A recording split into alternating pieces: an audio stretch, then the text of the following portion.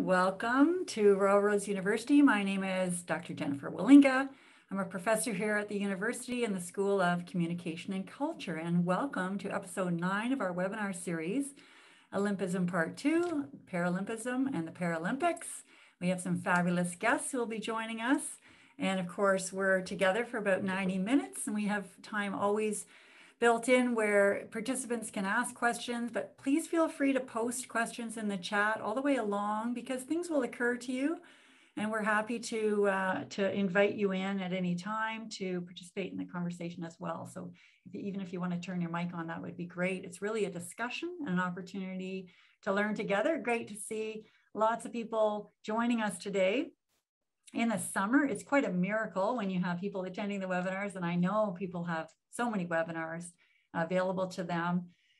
In sport, I'm so impressed actually with the way that people are embracing the platform. It's wonderful. And great to see people from all over joining us. And some familiar faces, of course, good friends that I see online and joining. It's wonderful. We also have many people who've signed up. We always have about 100 or so sign up for the webinar. So we also send out the recording.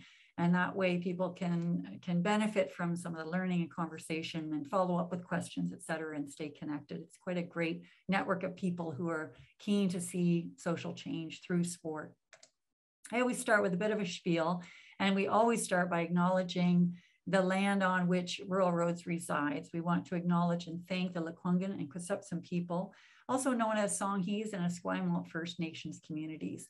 They allow us to live and work and play and teach and learn on their lands. These are unceded territories. So we give thanks to the ancestors, supernatural ones, hereditary leaders and matriarchs, creatures big and small, for looking after the rich resources and cultural teachings of this beautiful land. And I live on the same lands of the Lekwungen people. I'm in Cadbro Bay in Victoria, BC, and working from home still. We are gradually making our way back to our campus in the fall.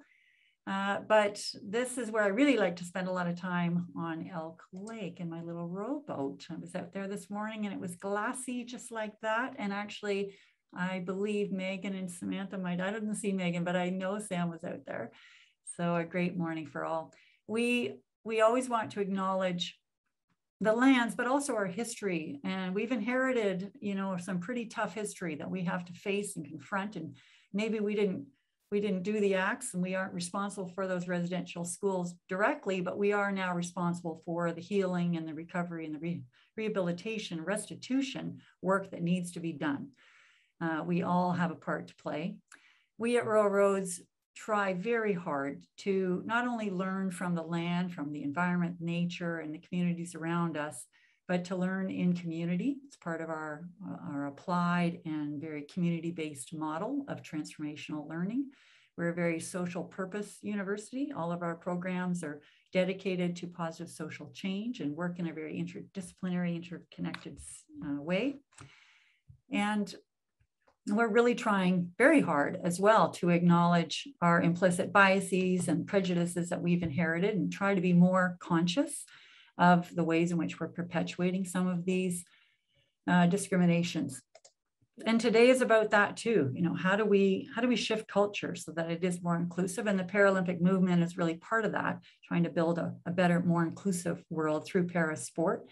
We have partnerships with sport organizations, in particular Game Plan. We work with them to welcome athletes into our university, partly because of our model. We acknowledge what people bring to the university. In fact, we expect people to bring professional learning from whatever context they derive, and sport is one of those. So we acknowledge not only that there has been learning that has happened through a sport career, but we appreciate it. We acknowledge it and give it credit, and we expect people to bring their learning into the cohort, into the community, the learning communities that they're operating within whatever program. This is Andrea Burke. She actually commentated at the Olympics recently for the Sevens rugby. And she was my advisee doing her thesis through the leadership program. I think it's just wonderful, the intersection of sport, leadership, social change, and all of our programs. And that's why this webinar series was conceived, really to leverage the concept of sport and all that sport offers the world in a really positive way. to demonstrate and highlight the ways that sport can be a leader, that we can facilitate change within sport. Sport has its challenges, but also use sport, right, to foster positive change in the world. And of course, sport touches all of the areas that Royal Roads educates within: development, diversity and inclusion. We have programs in all of these areas. Mine is communication and culture, which of course I think is central to everything. And in fact, it is, right? It's like the circulatory system of all the other learning that's going on. And you see those concepts reflected in so many sport organizations across the world. We also see athletes taking such a huge role. I know Hamish Bond in rowing made the comment that the athletes are the bottom of the pyramid, but also stand at the top of the pyramid, you know, if we think of sport as some sort of hierarchy. But they're driving change as well. And we saw it at the Olympics.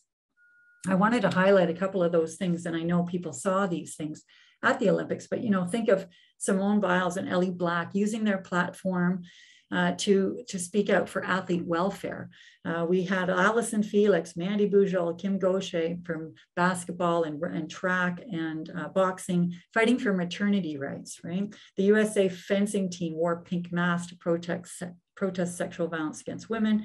Canadian women's rugby team were making many statements in support of BIPOC rights, wearing orange ribbons and wristbands, among other things.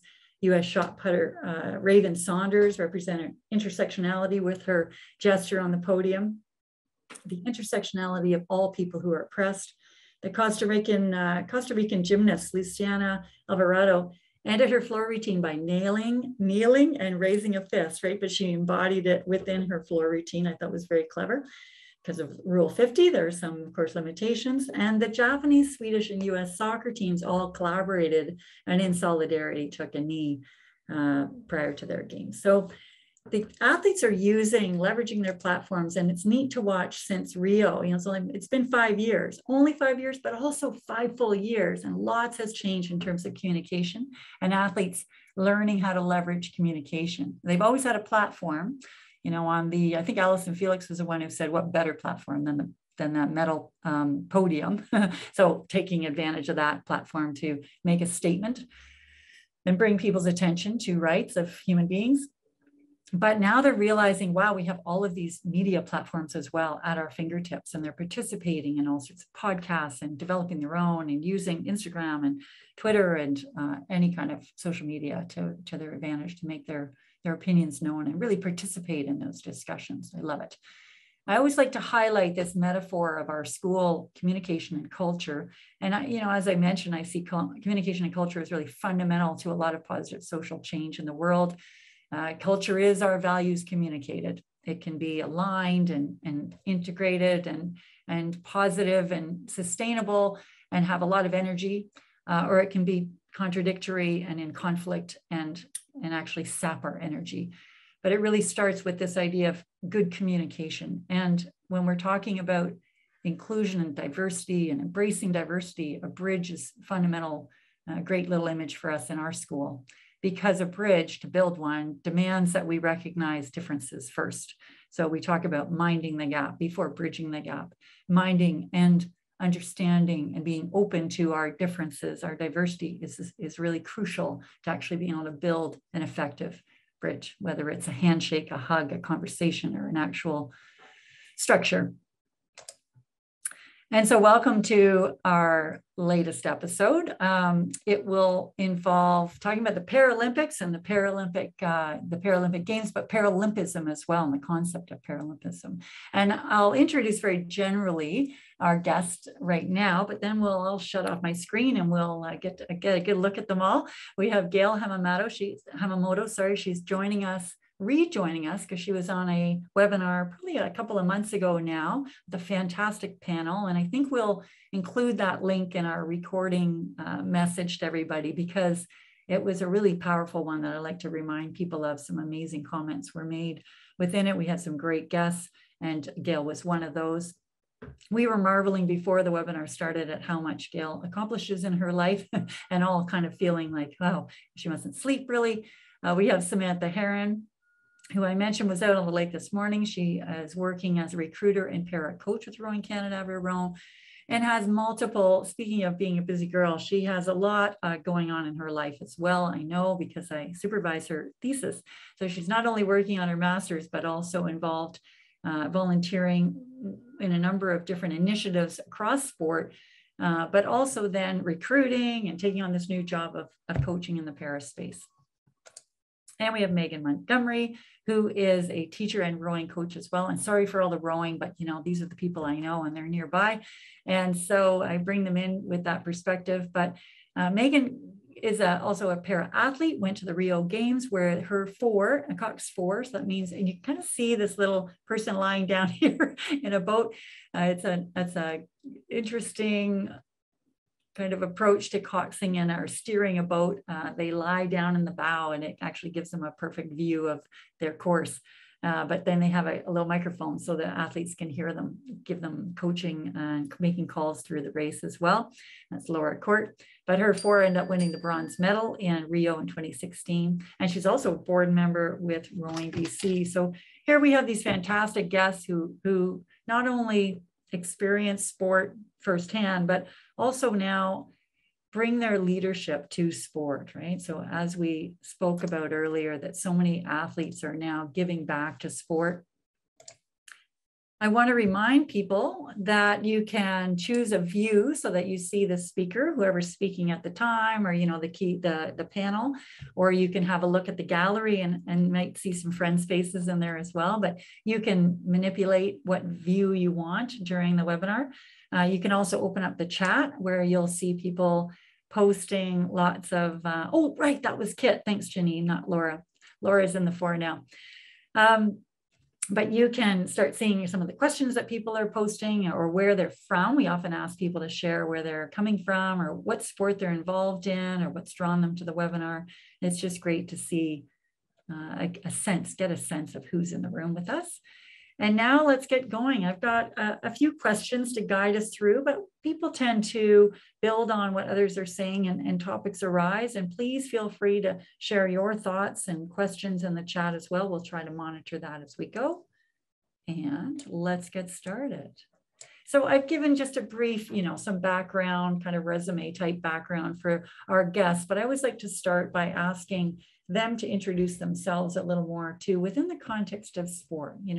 Why sport, what drew you to sport, and what drew you to para in particular?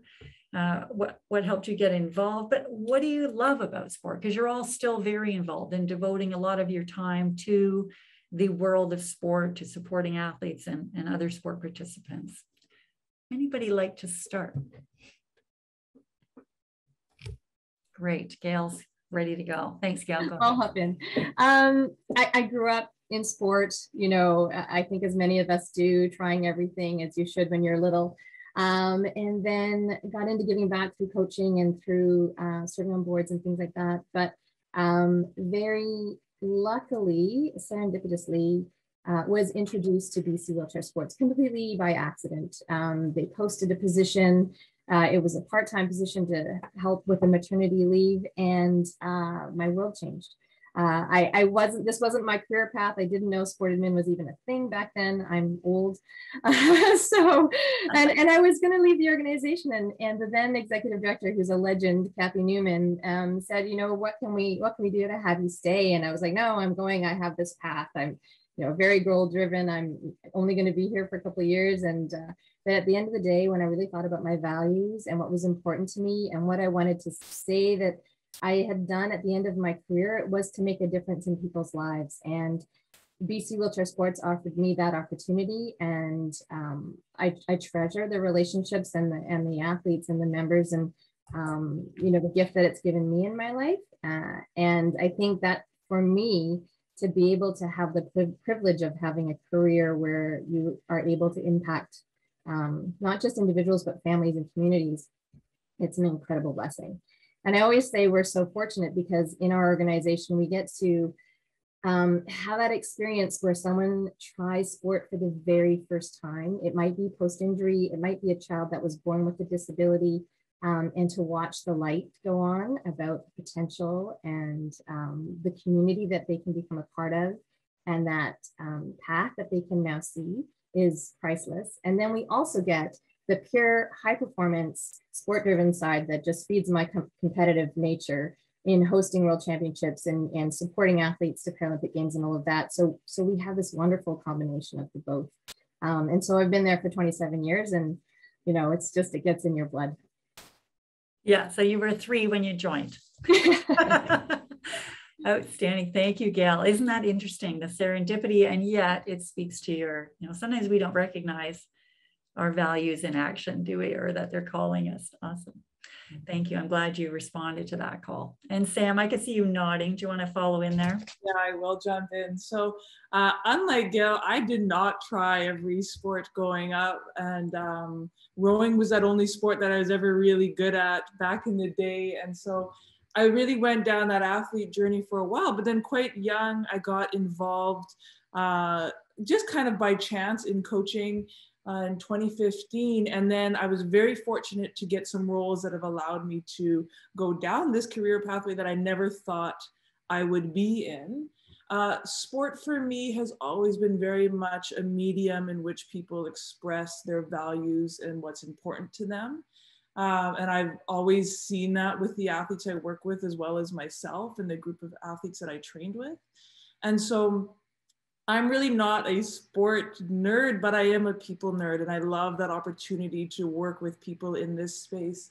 And I always feel a lot of gratitude for working in sport, because in some senses, it is almost a privileged space where people really have an opportunity to just strive and chase and connect with a community, if that makes sense. And so then as I worked in that pathway, this role as a para coach and recruiter came up for me a couple of months ago. And I've always had a real interest in a job that combines coaching as well as sport administration. And that's what this role was. And then similar to Gail, I can't, if I'm in sport for the rest of my career, I can't imagine leaving the para sports space, because what I really find is people are really good at being a community in the para sport space. And it also reflects a little bit more of that holistic look we want on sport, on human and social development, on health as a person, right? On how you express yourself within your sport experience. And I'm so proud of the group of athletes that I work with, because they're putting their hands up to be on diversity, equity, and inclusion committees, and they're disability advocates, and they're training 20 hours a week as they pursue education, right? And so they're this really nuanced group of athletes who also are definitely, and we have a lot of little jokes, but also just facing ableism and some of the stigma in sport. And so I just get really, and it takes a lot for me to like get excited and fired up, but I get really excited by this group. And so I just feel very fortunate to be in this space. Thank you. Beautiful. And I take notes as I go, but yeah, you raise so many concepts as well, of that idea that it's a springboard for leadership. It's a springboard for teaching other aspects of our society, you know, these core values. And Meghan, what drew you to sport? What drew you to para? Well, I think I'll start with a little bit of background. I was born with a congenital disability. So I was born, put it on the screen, I was born without a full hand. I was actually born without any fingers at all. Through surgery was given. They were able to get the thumb, and then, the other fingers are fused. So I have limited grip. My dad was a PE teacher, now retired. So sport was very much part of our household, and he was also a high-level volleyball coach. So in some ways, sport wasn't really an option for me. I needed to be involved, and I was put in all sorts of activities, most notably soccer, which probably would have been the best sport. I wouldn't have had to use my hands, but it's not what I loved. And I explored other sports. I played volleyball, I played basketball, and I played water polo. So a lot of hand usage.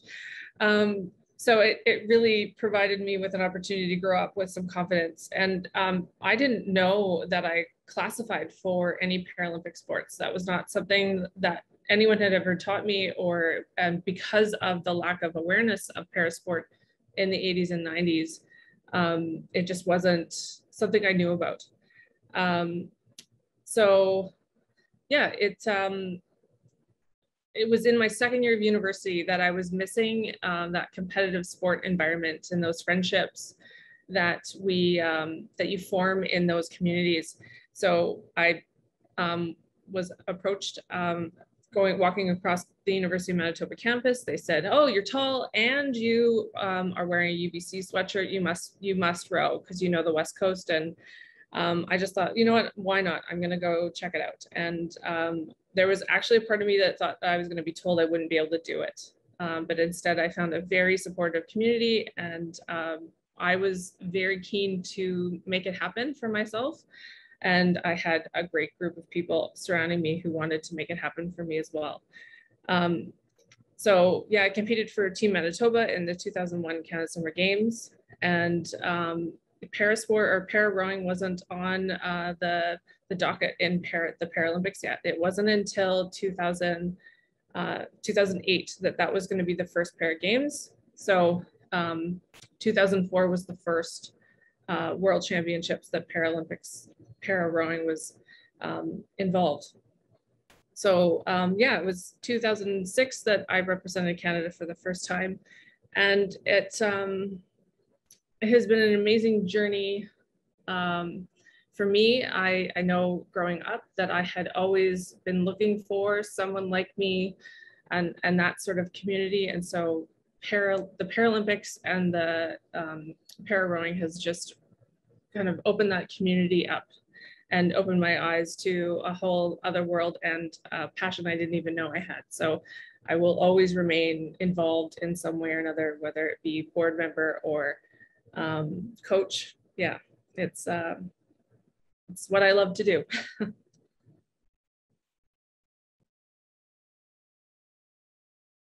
Pulled in and not allowed to leave, right? Sorry, I'm going to mute myself because I've got construction going on. And just as Megan started talking, the excavator arrived. So I'll try to remember to unmute. Oh my God. And Megan, thank you so much. Great stories too. Right now, we all have a sense of this sort of how we arrive at things in this serendipitous way, as Gail mentioned, but also in a way that's so aligned with who we are and our values and what we're sort of searching for. Hey? Love everybody's mentioned this idea of community and how strong it is within para. And we can say it probably is across sport, but not all sport. I would say there are some that struggle or there are issues, but pretty much across the board, it seems like para really seems to embody that concept of support and community and problem solving. Stephanie Dixon was on, I think, the same webinar with Gail, or maybe one just before that. And she talked about the same thing, Megan, of just swimming. You know, I'm just swimming. I'm with these kids. It wasn't even a mention, the concept of para, because again, it wasn't a thing until later. And then it became something that she would pursue. But that almost seemed to help her, right, in a way to realize that I'm just swimming. I like swimming and I want to swim. And so thank you for those background anecdotes and stories and the journeys that we can now all envision. Yesterday, Sam and Megan and I wanted to kind of start with this as a bit of a foundational piece that we can all keep in our minds, because it is central to the conversation today of Paralympism and some of the concepts and values and the vision of the IPC that we want to touch on. But you both participated in a webinar for Rowing Canada, and it was around language in particular, and kind of equipping people with the language that they should be adopting and the reasons why. And I wanted to give you a chance, both of you, Sam and Megan, to maybe mention a few of the things that emerged yesterday during that webinar that we can build on or keep in mind. Anything you want to highlight? Yeah, I can jump in. I think as I've come up to speed in my role over the last couple of months, well, we've done a good job of getting to where we're at. I really do believe that our spaces are not inclusive and accessible to the extent that they should be, and almost to the point where we have to say to people, this has to shift from a nice to have to an actual right for everybody accessing the environment. And that people first language for me is about shifting that attitude and being comfortable challenging some of that inherent, whether it's ableism or exclusive behavior or what have you, because sport can be very elite at times. Instead of going, well, let's have a shift in attitude. And that really links to the language we use as a starting point. And Jill Wolflinger, who was presenting, she did a really good job about saying it doesn't actually cost anything to do that shift in attitude. And then from there, we can start to put our minds together and get a little bit more creative on how we do capacity building and resource building for more inclusive and accessible spaces. So that's what I was kind of starting with the idea for this webinar. And also just starting to engage our community a little bit more about, okay, what do we actually need to do in these spaces? And so Megan, I don't know what your thoughts are on that as well from being a guest on.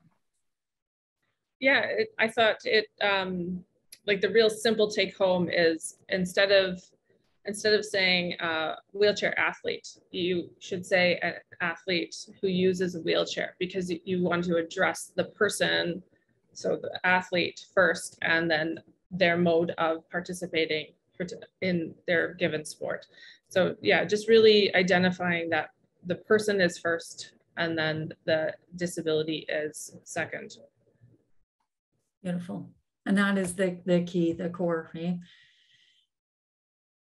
Valuing people as people. Thank you. What I noticed one of the questions I shared with you earlier, and again, as I said, we'll probably go in different directions, but we've done a couple of sessions on Olympism, and the Olympic values emerge often in our conversations about what we're trying to promote through sport. This idea of, yes, striving for excellence, but also with respect and friendship and the idea of community building. When I look at the IPC vision, it differs slightly from the IOC vision. So IOC vision is to build a better world through sport. IPC, International Paralympic Committee, is make for an inclusive world through parasport, which to me is better. It falls under that concept of better, but it's more specific. Inclusion being the real solution. And the IPC values are different in that they're courage, determination, inspiration, and equality.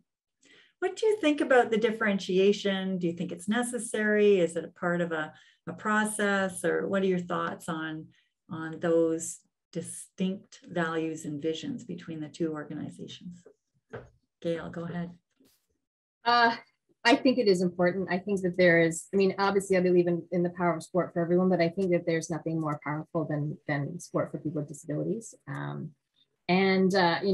listened recently to panel that Chantal Petitclerc and Stephanie Dixon were on, because I always think it's more powerful to come from the voice of the actual athletes. I'm an administrator, I'm able-bodied, so it's not my voice that should be heard, it should be theirs. One of the stories that Chantal told was when she was in the 2008 Beijing Games and she won a medal.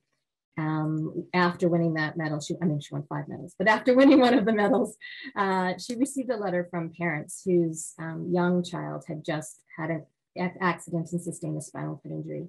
And that letter essentially said that seeing her win that medal gave them hope and helped them see the future.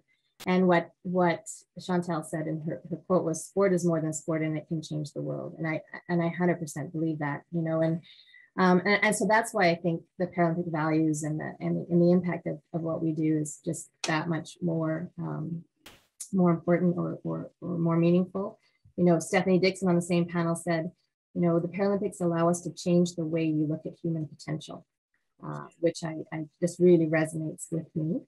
I just think there's nothing more powerful than seeing someone, as Megan said earlier, seeing someone who is similar to you, who is a peer, doing things that you now will aspire to do or could aspire to do. So I certainly think that there's so much more. And I referenced it when I said why I'm involved in parasport in the first place. I love sport. I'm a sport junkie. However, parasport is something even more special. If I can add maybe a story or two to what Gail just said. This week, someone reached out to me through social media to say, I've just found out that the baby I'm carrying is going to be born without a hand. And I was wondering if I could ask you some questions from your perspective. So that power of that visibility is so important. So I, will be meeting with this future parent about some of my perspectives of what they can do to support their child. And that's powerful. And I've got a few tears already, but even for myself, like Canadian Tires just put out a beautiful synchronized swimming commercial with girls swimming and putting their hands up, and then the last girl to put her hands up is someone who doesn't have a full hand, and it again, tears to my eyes, because the little girl in me who was so desperate to see someone doing what I was doing, and just to be able to have a connection that I'm not the only one, she felt seen. But also one last story, at the 2012 Paralympic Games, my teammate and I, Victoria Nolan, I was guiding her through the tube system, and we happened to sit down across the aisle from a mom and her 2 children, and we were both wearing Canadian stuff. We had just been to a wheelchair basketball game. So the woman started a conversation with us, asking where we were from, etc. And I'm fairly certain she thought I was a guide. But as I was sitting there looking at her kids and finding pins to share with these little kids, I noticed her little girl's hand, and it was very similar to mine. She had 5 nubs, but not, it wasn't a fully grown hand. And so I immediately was, oh, me too, and had a very brief moment, because their stop was the next stop, but had a very brief moment where she was very overwhelmed. Her mother wanted her to answer or ask all the questions. But we had a very brief moment where hopefully she was inspired to see that there is something else out there for her, because she wasn't participating in sports. So yeah, I hope it inspired me. I don't know how it did for her, but it was a wonderful moment. Yeah. And I'm so glad you mentioned that commercial, Megan, because when I was preparing for this, that's one of the things that came up for me. And the fact that it was throughout the Olympic broadcast, because those of us in our community, we're going to watch the Paralympics. We're going to be, seeing all of that coverage, and that's one thing. But the fact that all the eyes that were on the Olympic coverage saw that commercial, saw Toyota's commercials, that for me was enormous, because like you, we didn't see that 10, 20 years ago at all. And not only for participants to see, or potential participants to see themselves, but also now the work that us as sport administrators are going to do, talking to facilities, talking to able-bodied sport organizations, all those people that have now had that kind of exposure and seen that, and it now furthers our ability to do the good work that we need to do to make sure that there are opportunities for people in the future. Yeah, and I'll jump in on top of that as well, because that visibility piece linking to awareness has been huge. And I've just been working through, and poor Jen has to read it, this thesis proposal that's talking about basically that intersection between the parasport system and our non-para system, and the evolution it's gone through, but as well as a bit of the complexities around it in terms of what do we actually want the system to look like, and what do people need to know about a system that I believe should be nuanced to allow for the people who access it to access it fully, if that makes sense. And it's been interesting over the last couple of weeks, like there was a short little documentary put out by, it's a Paralympic podcast, where they're talking about para athletes who want to transition to coaching and why that is such a challenging pathway, right? And first of all, most people are going, well, we just never see, with the exception of Megan, right? We never see para athletes who transition to coaches. And what does that specific pathway look like? What accessibility considerations need to exist for me to do that? Because I had one of the athletes that I work with, one day she was injured, so she came out in the safety lounge with me. But transferring from her chair to the safety lounge can be a bit challenging, because nobody's ever thought about, well, who needs to access the coach boats, right? Versus the rowing shells that they're accessing. And then this same athlete, when I think about, well, what is visibility doing in sport? We actually, because I really believe in that multi-sport space, we just went on an adaptive mountain bike series that was the first ever to exist in the world. And she was the only female athlete entered, but it was the starting point of all of these other women who were watching it, reaching out, going, well, how do I get in this bike? And how do I start, hurling myself down a mountain at 80 kilometers an hour with all of these other very extreme adaptive mountain bikers? But it is that visibility piece of going, okay, we can do it. This is how. Right? I can't believe you were there, Samantha. I was there as well. And yeah, I loved that they took the opportunity to speak to, like Ethan Kruger took the opportunity, one of the athletes took the opportunity to speak at the riders meeting to all of the other riders. So, there were 300 plus able-bodied riders, and he just, talked about the importance of having an adaptive division. They had good visibility. It was celebrated. It was a really neat experience. It was an incredibly special week, right? And no, these athletes are just so Gail, I was doing the trail gunning, which is where you bike down behind them. Yeah. And I was holding on for dear life the whole way down, right? It was so good. Very cool.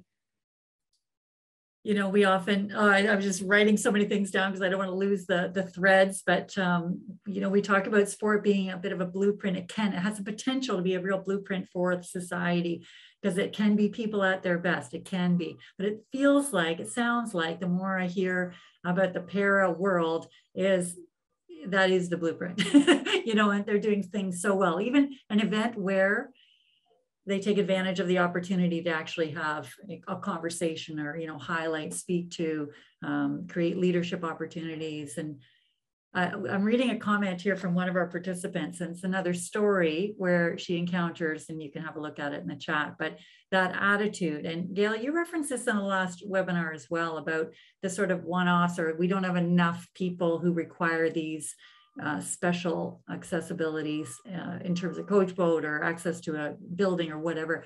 And so we'll just deal with the one-off. No, that you're missing the whole point, right? And how do we convey and heighten the need for a broader, more inclusive attitude in general? What do you think? What are some of your answers to that? Yeah, I think that's critical because some people may ask, many people will not ask or will not even see the opportunity, and so you're going to lose the vast majority of people that, as I can't remember, was it Samantha said, it's a right. This is not a nice to have. This is not a we should do this. We're well past that stage. This is a right. This is what we should do across the board in sport and society.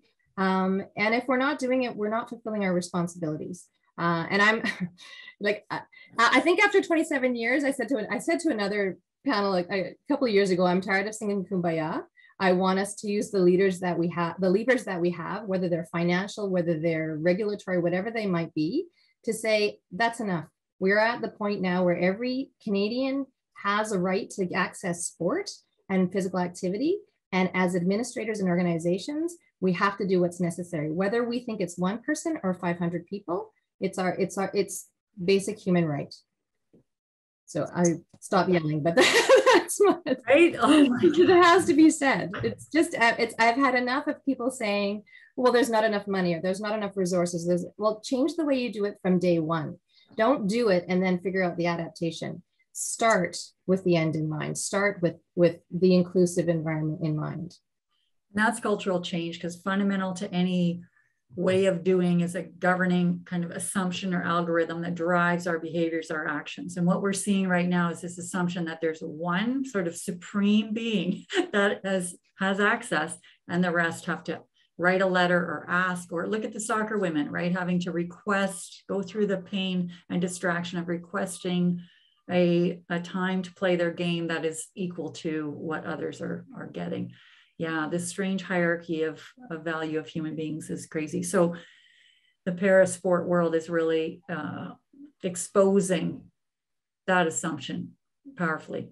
Okay, so rallying leaders, getting everybody riled up like we are right now to make these changes, but expecting things to be different from day one. And I think key to that as well is respecting intersectionality. So a person is not just a person with a disability or just an able-bodied person. They bring their whole selves to the table. And I think we're seeing that more and more. We saw it more through the Olympic Games with Quinn on the national soccer team that won the gold medal. We're seeing it in the paraside with some of our athletes.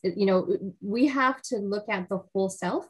At BC Wheelchair Sports, we're in the very early stages of creating our Indigenous Bridging the Gap program. I love that you talked about Bridging the Gap at the beginning, because that's the name of our recruitment and development program. And we realized that we had a complete lack of knowledge about the Indigenous community and how we were serving them or not serving them. And so we have engaged in a journey of learning and relationship building so that we can help do better and ensure that people who come from Indigenous communities see themselves in adaptive sport and know how to access and are supported in accessing sport. So I think intersectionality is a really important part of recognizing what we're doing. Yes, because it's similar challenges across. Go ahead, Sam. Yeah, no, well, I love, Gail, what you're saying about the whole self, because I think that is where, when we look back on this past Olympics and you listen to all of the athlete voices, that was really coming out, right? And we can easily talk about what Simone Biles did and how absolutely influential that was for how we look at sport moving forward.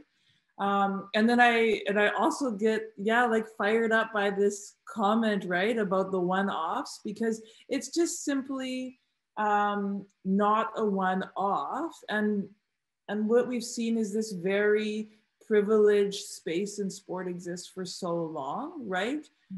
And sorry to the white men out there, right? But that's been that narrative for a very long time, and we just struggle to understand, well, what does it look like for everybody else in this space? And I remember I went through a crazy bike accident 4 years ago now. And I came away with that with a traumatic brain injury and permanent cognitive challenge. I'll just deal with it for the rest of my life, for the most part. And I remember going through and being so embarrassed to go through a workplace and through my educational institution to go, well, this is what I need to show up and be, competent and confident in this space. But I also had so many opportunities where I chose how I presented and I could do that. And I know that not everybody else has that, right?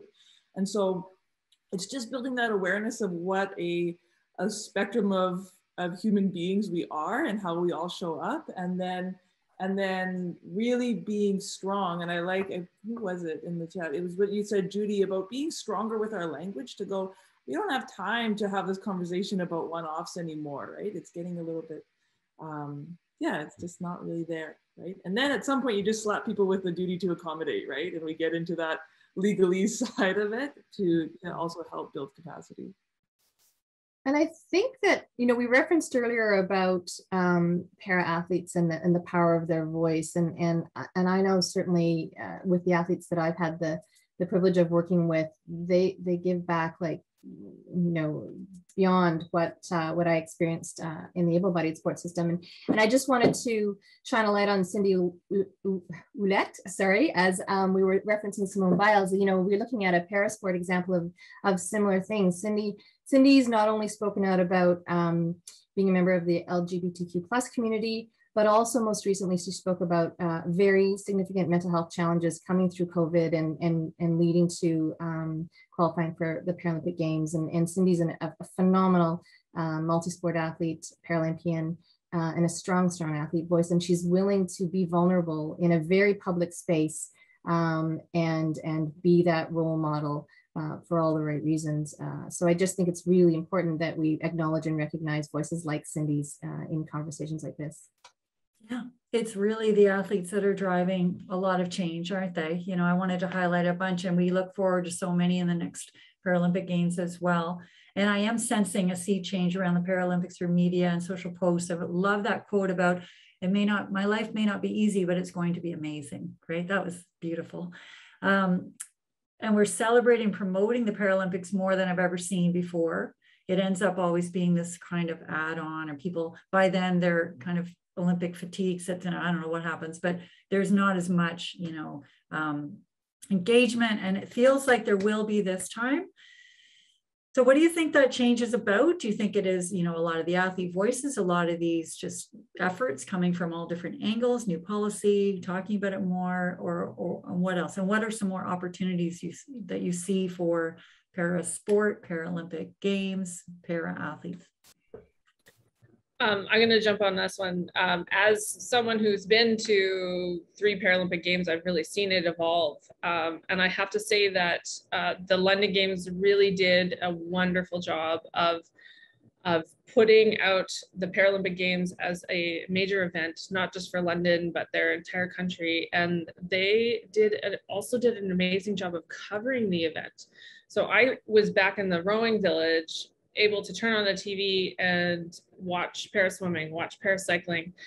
And the other thing that they did was they educated along the way. Like this is, I'm not going to get any of the names right in terms of classifications, but like this is this event, and this is the different potential disabilities that'll be in this event. And so they have to fit in with this criteria. So there's education on top of it. And I really think that we missed an opportunity in 2010 to do that in Canada. And I really think that it's not so much that the general public doesn't want to watch or doesn't want to hear about it, it's the access to it. And I'm really, really excited to see that the Paralympic Games will be on prime time on CBC. I think that's going to be huge for the development, the grassroots, and just the overall performances of our athletes. So it's very exciting. Well, it's like in 2016, right, where there was this argument, it almost didn't happen, Paralympic Games almost, yeah. And then the argument being, well, people don't really want to watch. And of course, more crowds than ever showed up for those. And thank God it went off and there were enough people rallying and fighting. But yes, and that's the same argument we get as women, right? That, oh, well, people don't want to watch your sports and therefore we won't put it on. But when you do, it's amazing. Or when you do fund, oh, wow, people actually go. Women's rugby is a good example of that. Okay, what else? What else? What are the opportunities? What else do we need to keep kind of stoking the fire on or getting behind? I think building on what Megan is saying too, I think the emergence of different viewing platforms has really served the Paralympic movement well.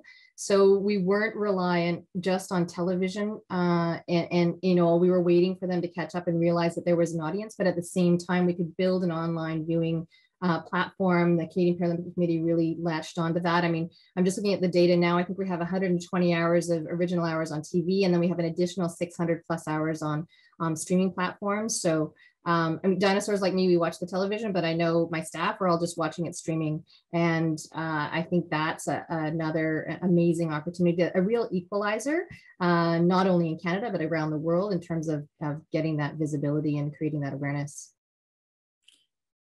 And Megan highlighted the power of educating while we are streaming or showing it on CBC or CTV or NBC or whatever, but actually investing that time and energy into making an educational experience. And I wish that was for all sport, actually, not just about the event, but about what's happening and what they're learning and what they're showing, right? The concepts that sport can actually teach. Great. What else? What are some other opportunities that you see awaiting parasport, para-athletes? I think that there's an incredible convergence right now of the kind of work that people have been doing for 2 decades to create the foundation, to advocate, to knock on the door and bang the door down over and over and over again. And all of the social movements that we saw coming through this COVID phase, whether it's the Me Too movement, whether it's Black Lives Matter, all of this sort of now awareness of, it's not okay anymore. The way that we've been doing things is not okay anymore.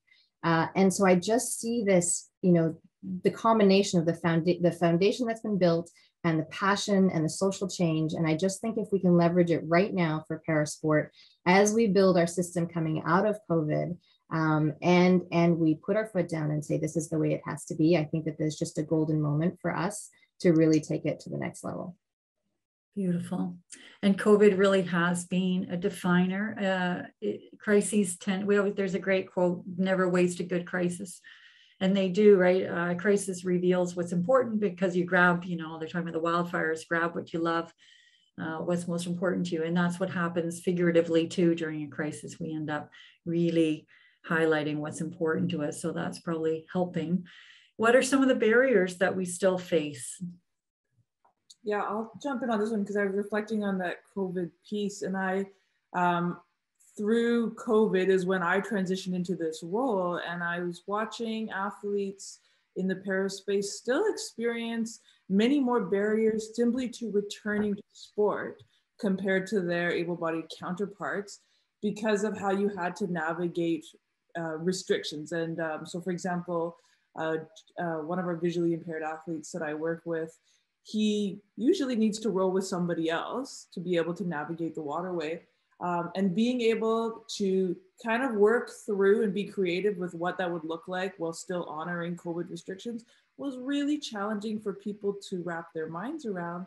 But it also kind of exposed that people were very quick to go, we can't simply accommodate, right? And so it's going, how do we manage the complexity through some of these things that get highlighted in those crisis moments?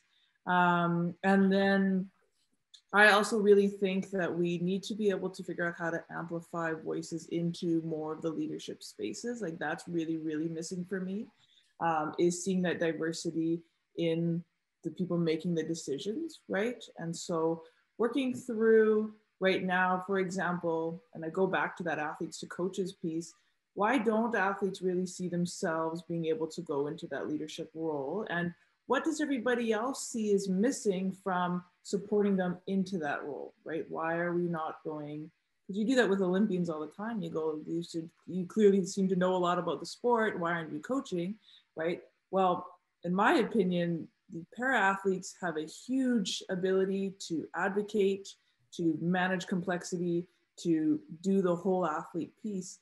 We need to amplify those skills and move them into those leadership positions, yet there still seems to be a bit of a restriction to why that doesn't actually exist. Yeah, and so currently at BC Wheelchair Sports, all of our provincial coaches, with the exception of our seated throws coach, are former athletes with a disability. So we've had to navigate that for sure over many years. And one of the barriers that we came up against that I think is gradually getting better, but could probably still use some work, were the coaching education programs that had built in assumptions that the person taking the course would be able-bodied and would be able to do the things required of an able-bodied person. And so there was a lot of, again, when we talk about their exceptions needed to be made as opposed to it being baked in at the beginning. And so I would really emphasize the need for inclusive coach education programs, for mentorship. Mentorship was, because in parasport, a lot of those coach education programs provided a limited amount of information, but didn't provide the really holistic information that a coach would need. We really relied on and continue to rely on mentorship opportunities, and not just for athletes with disabilities transitioning to coaching roles in parasport, but for all coaches in parasport, just because there's a richness of information from a senior coach, particularly as it relates to para athletes and the breadth of diversity that they have in their athletes. That is really critical to being successful as a coach. So that was critical. But I think you need to target athletes and have those very specific conversations with them, recognize the value, as you say, Samantha, like just nobody knows it better than they know it. And that doesn't necessarily mean an athlete is going to be an amazing coach, but they certainly have the foundation to be, developed into an amazing coach. And I also think challenge our idea of what the pathway looks like. I was watching this video or something the other day where there is a female sledge hockey player who's on the Canadian sledge hockey team, who is coaching the Great Britain men's team, sledge hockey team. She lives over there. She will come obviously over and compete with her team.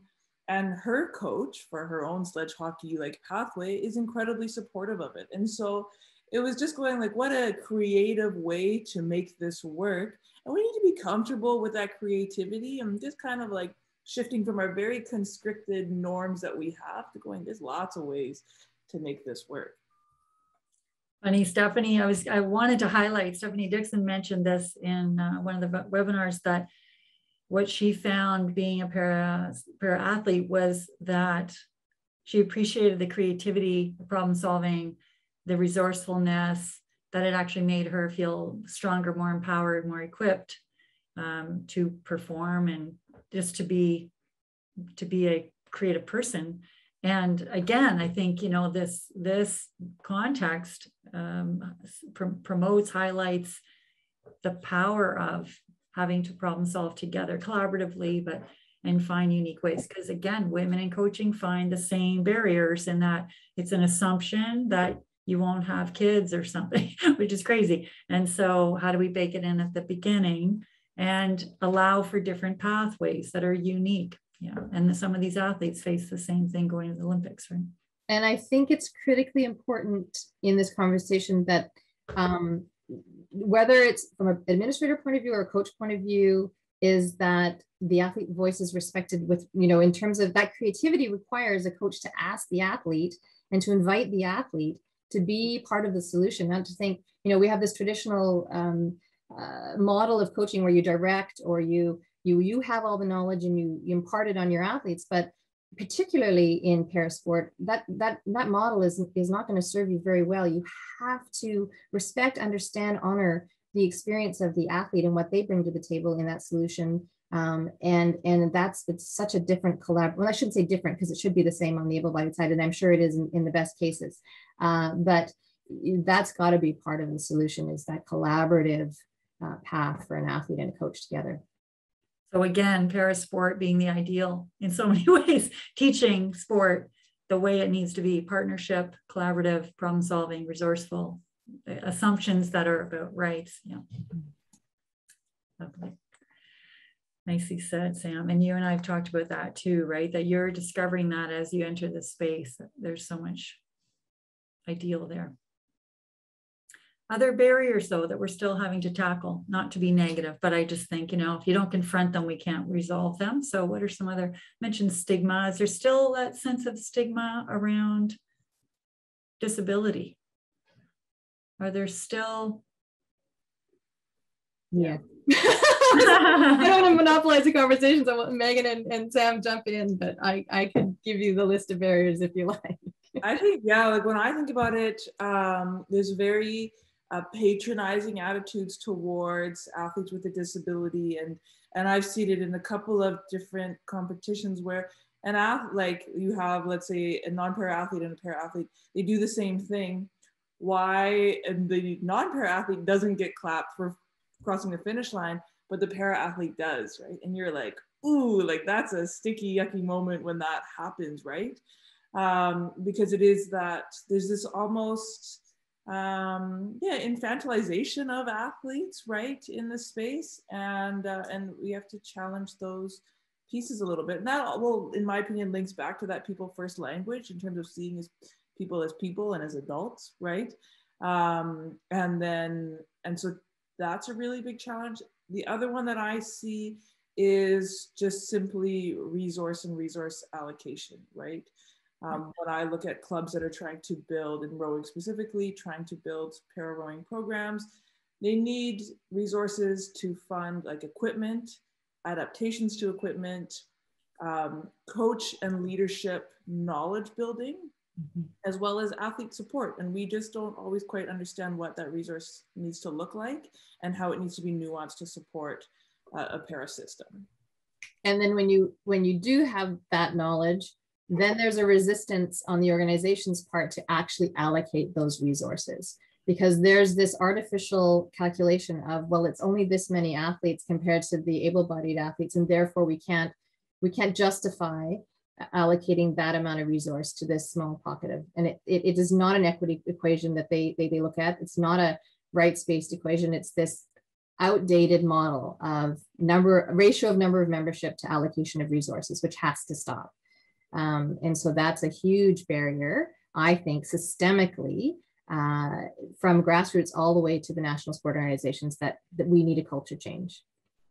Yeah, just reading what Judy wrote, equality versus equitable. I'm also a teacher, and I think about that often in my classroom. Like if I'm teaching, actually it's a diagram, it's an image of, a giraffe being able to get the leaves off the tree, and the fish in the fishbowl can't get it. And so these are the students of my classroom. How am I going to get the fish to the leaves so that they are equal in this situation? So it's very much that idea of how do we raise everybody up to the same level. Yeah. Yeah.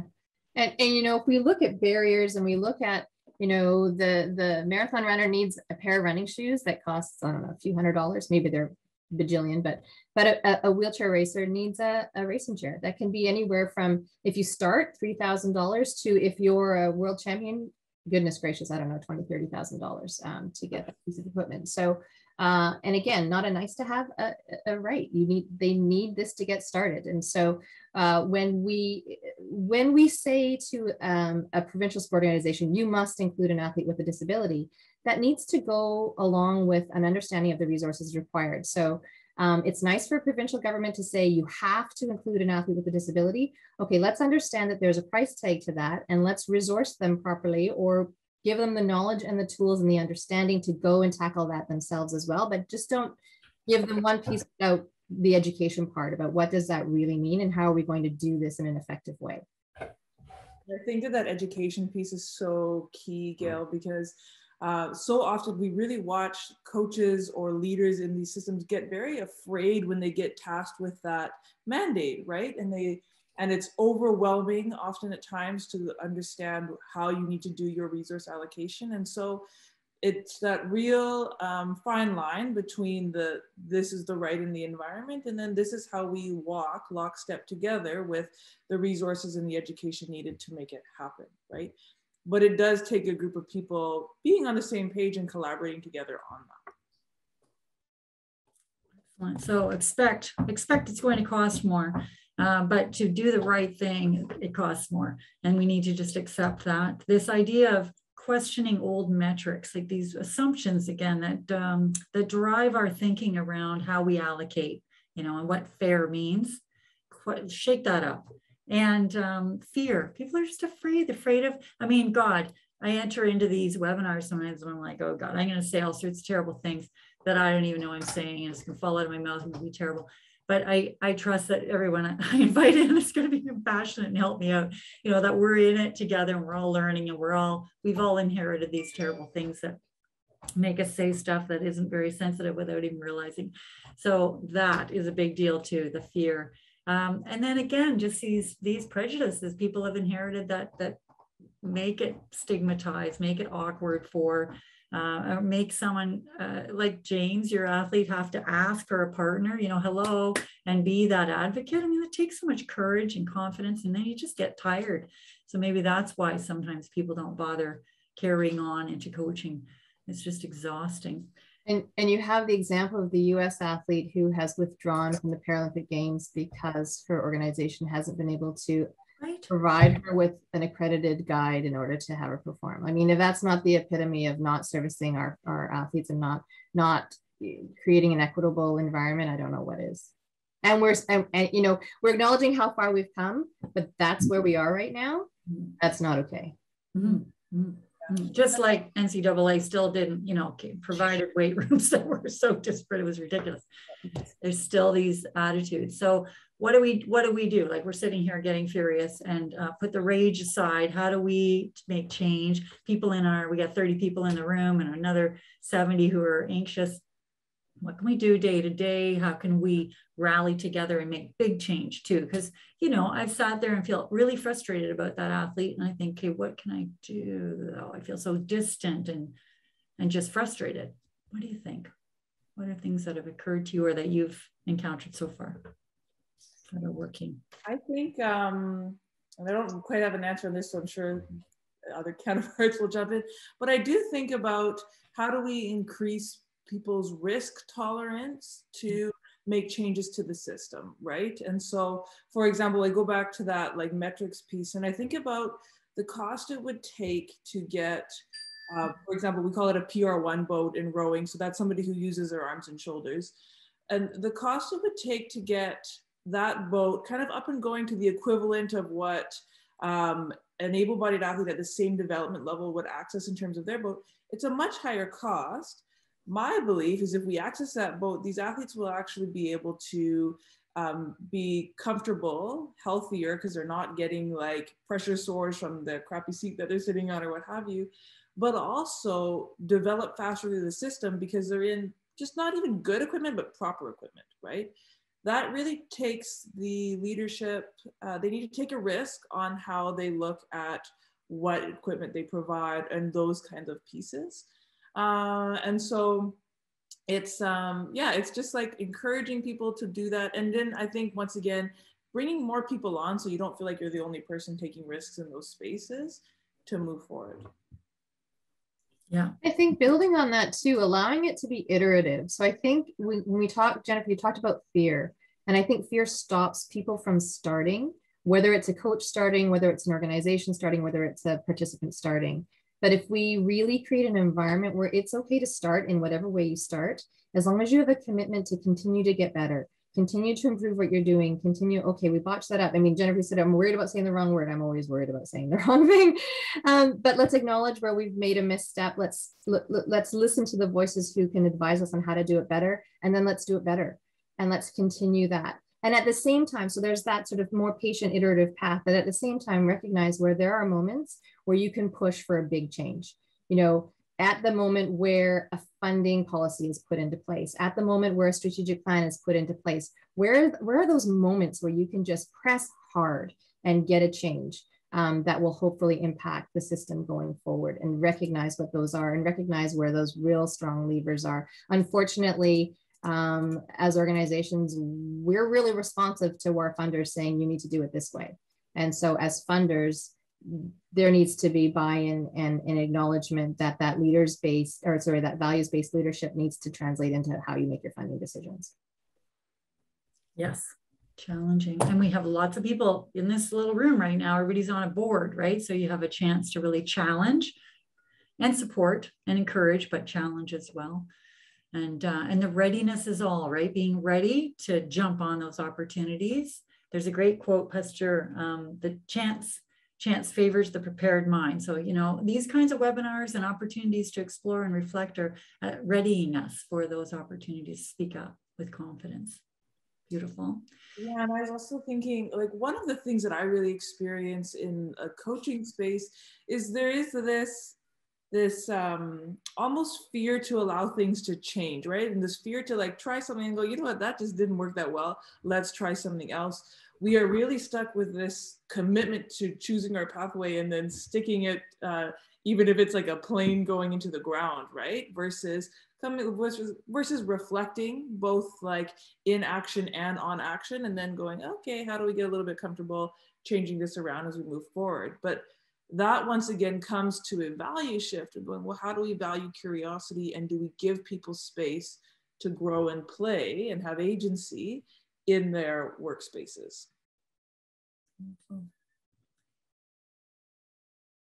Talk to me about ableism. That's come up a couple of times. What's that mean? There seems to be a real duality. There's the para-athlete and the able-bodied, and we hear that language a lot. What do you think about that? What is ableism? Is there a problem with that duality? Are we shifting, expanding? What's happening?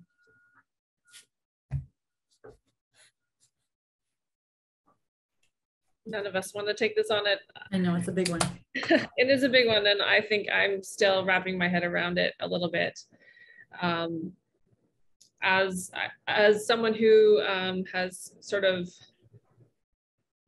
participated in able-bodied sport, and as someone who wasn't classified or I've seen as a disabled athlete in terms of the para world, yeah, it's interesting. I'm super grateful for the support I received in participating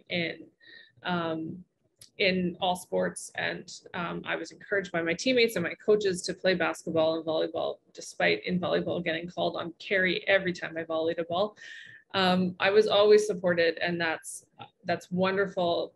And so sometimes I was my worst enemy in terms of my ability, believing I couldn't do things. But on the flip side of it, as I talked about before, that community really made a huge difference for me. And knowing that I belonged in that community, and finding people who were like me, and learning about resources and support, other ways of support, were really, really important. So I don't know, not to put you on the spot, Sam, but like I've enjoyed our conversations about ableism. So I don't know if you want to add anything there. Yeah, sometimes I get scared having the conversation about ableism. First of all, because I'm not a para-athlete, right? I've never identified as an athlete with a disability. And so then who am I to be there like stomping on about it in our daily training environment when there's such a discourse and there's such a spectrum of the conversation. Like some athletes are like, I'm just here to train and put my head down. I don't want to talk about it. Other athletes can like identify as disability advocates, right?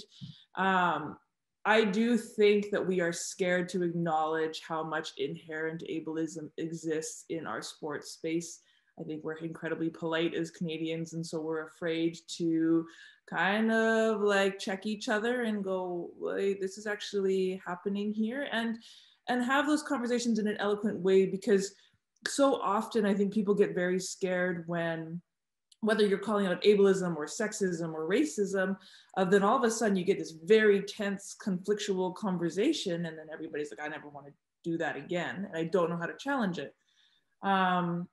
But I do think getting more confident, acknowledging that the ableism exists, and then going, okay, well now we know that this needs to change, and confronting it in a way where, like, I really believe that in conflict, you need to almost get to that tension point where you've kind of got policy as well as those angry voices kind of going, like knocking on the door going, this needs to change. And then being able to eloquently respond to that as you change your attitudes, policies, resources moving forward, which is the same thing we've been talking about all day. But I am very curious about how people address ableism, right? And how we get more confident talking about it. And this is maybe where that intersectionality comes in and is helpful, hey, because we see the same thing with racism, but all lives matter. You know, there's that defensiveness and conflict and the angry voices over sexism, not all men, you know, and it becomes about men versus women, that duality. And I see a bit of a hierarchy in terms of ability as well. And we need to ditch the hierarchy, man.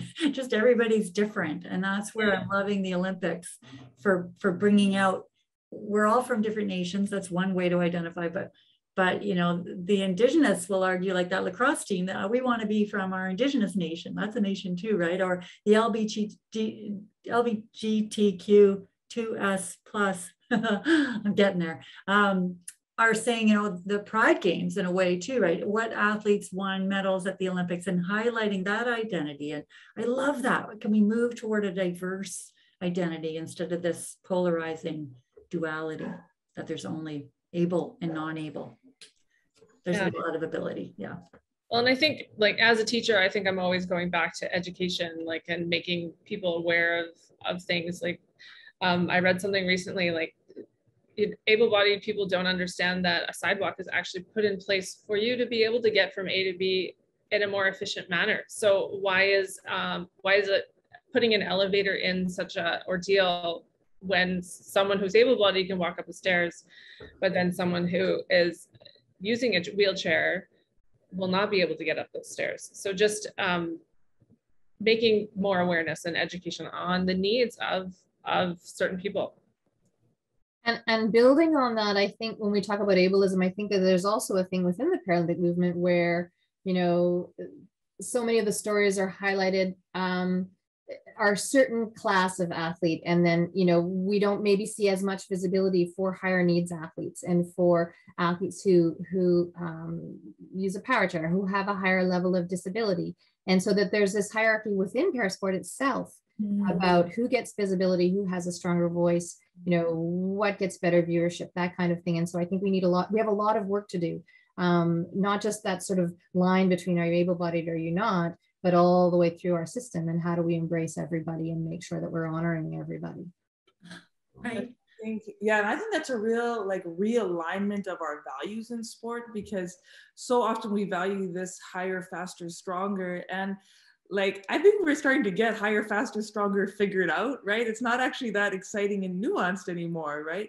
Now it's sitting there going like, well, what is sport, exactly like we did at the beginning of this call? Well, what does sport mean to all of us? And how do we amplify that a little bit differently to actually embrace the full the full room of people who access sport and what it means to them. Right? And if you think about the example of wheelchair rugby, which is one of the sports that is under our umbrella, you have a classification system that has the ability to include people with vast differences in level of functional ability. And yet without that 0.5 or 1 point player with the highest or the least amount of functional ability, that athlete that everyone looks at, the Zach Mandela that's like zipping down and scoring, without the Trevor Hirschfield who has set the picks and made the play on the floor, that goal doesn't happen. And so that's sort of an example of, the value across one team, one sport, but should be across our whole system of how everybody has an important role, a valued role, has excellence in their role, and it's not tied to the level of functional ability that they might have. Beautiful. Yeah, these false hierarchies imposed. And then, I love rugby. Rugby is a beautiful sport for that, right? Because it constantly embodies that idea that everybody has a role, everybody has different abilities, Yeah. If we could just, and again, in the para space, I feel like we're highlighting it more effectively though. These concepts that are so valuable to the world. Wonderful. Other questions from our participants? We've got someone cheering on wheelchair rugby and can't wait to see it, to broadcast prime time. Wonderful. Other comments, questions people have or you'd like to discuss?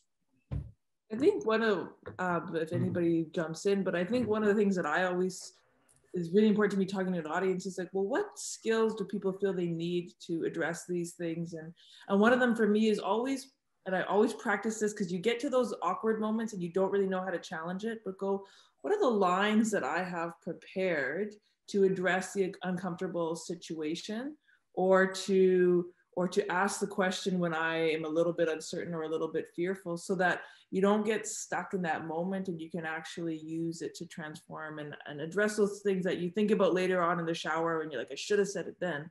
So really encouraging people to practice their set of lines or their statements that they have when they come up in those ableist moments, or that moment where you're interacting with somebody and you're like, well, what do you need in this space? To be able to then actually do something right there on the spot is really important. Right. Without it feeling like sparks, right, are flying, or without feeling like you're going to be shut down or dismissed or it lead to conflict. So what are some things that have worked for people? I love the language from your webinar yesterday of reminding people, that's a person with a disability.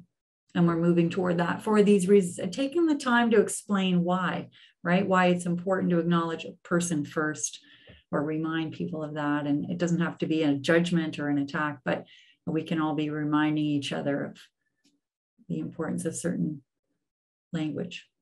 What else has been working? Megan, I loved your example of the elevator versus sidewalk. I mean, God, sidewalks cost a ton. It's a huge investment, and it's available to everybody. And so why wouldn't we make everything available to everybody? Yes. Or are there other examples like that you use? I'm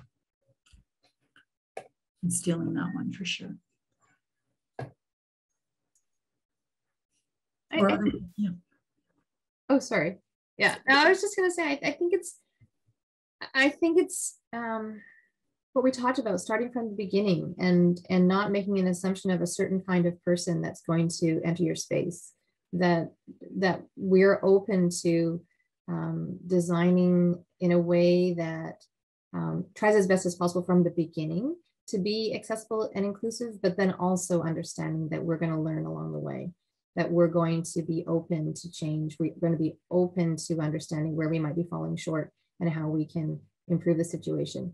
And at the same time, not allowing excuses. And by excuses, I mean, well, there's not enough, we spent all the money over here, there's not enough money over there. Well, I'm sorry, that's not good enough. We've got to find a way.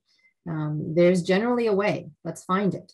You referenced earlier that the Rio 26 Games for the Paralympics nearly didn't happen. And they nearly didn't happen because they spent all the money on the Olympic Games, right? And the Paralympic Games were an afterthought that, well, okay, yeah, we'll do them. No, it's not an afterthought. You are committed to 2 sets of games. you need resources for 2 sets of games.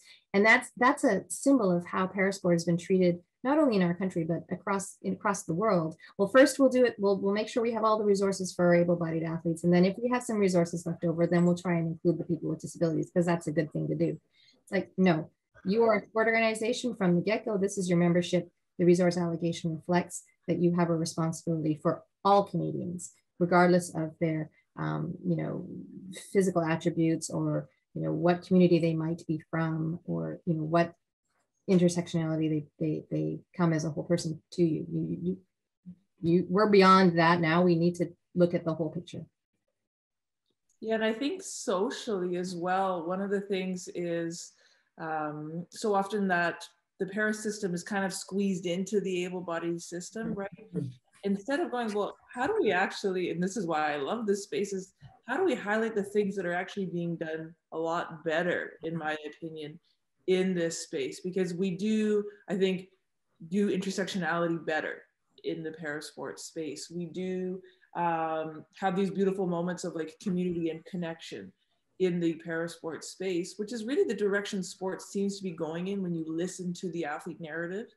And so I think it's, once again, and that's that shift in your attitude and mindset about this space might actually be leading the way, and we don't really see it like that enough in my opinion. And I think too, recognizing that there are different models. So I think for a long time, there was a model that, well, you incorporate the athlete with disability into your able-bodied program, and that's the ideal. And that integration is the perfect scenario. And I hope what we've learned over the last 2 decades is that that's not the ideal.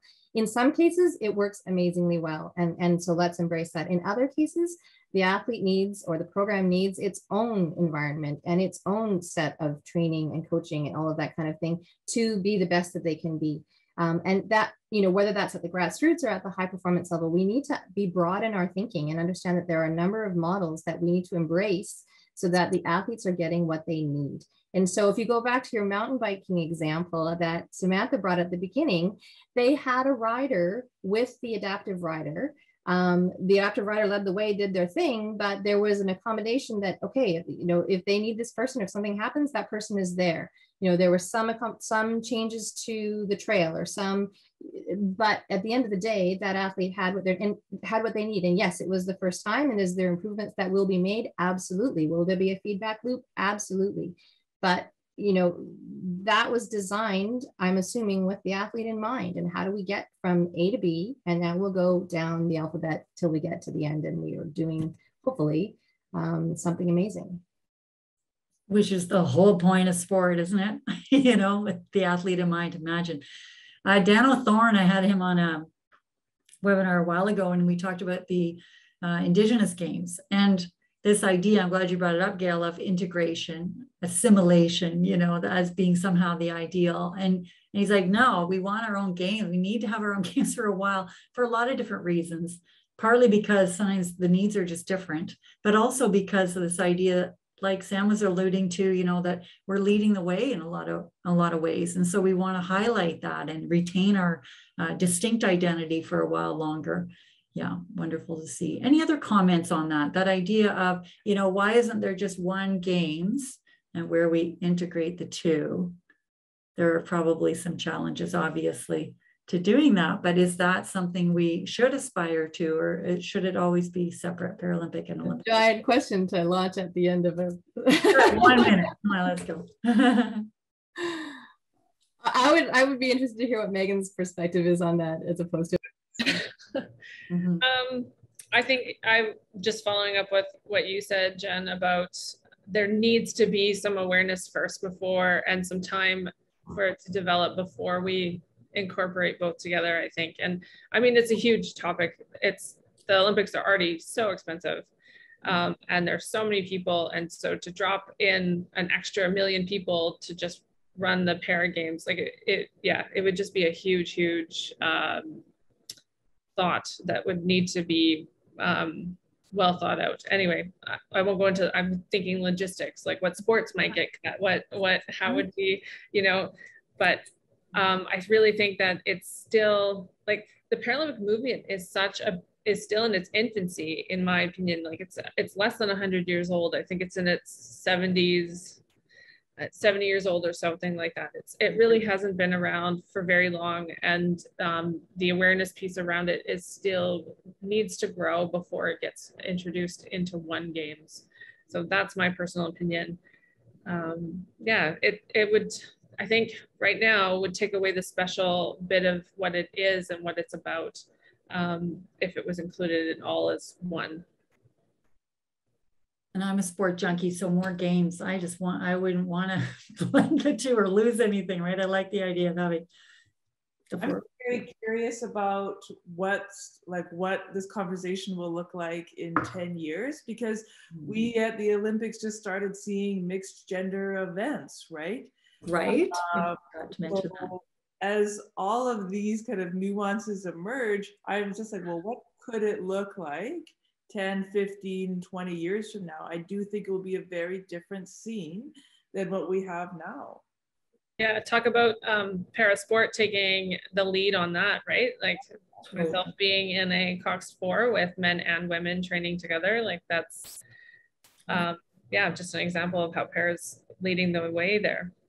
Leading the way in so many ways. And is that acknowledged, you know, like where did the mixed relay, do they even understand where it came, the idea came from? It's so funny.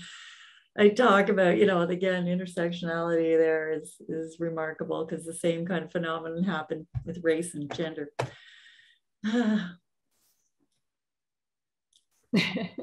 Off we go. Okay, I want to wrap it up. I think we're at 1:30 or thereabouts, and Amara is saying her farewells to everybody and letting them know that the recording will be sent out.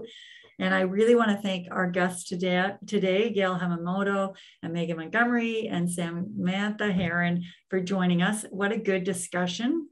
Revealed some superb insights, but also some, I think, really concrete avenues and pathways, this idea of language, having some lines ready, practice them, rehearse them, get comfortable with them, make sure you're educated, but also develop the tools like some of the examples that people have shared, and the stories, steal those stories. Stories are so powerful for people and land really well and help them remember the whys and in what ways we can make change.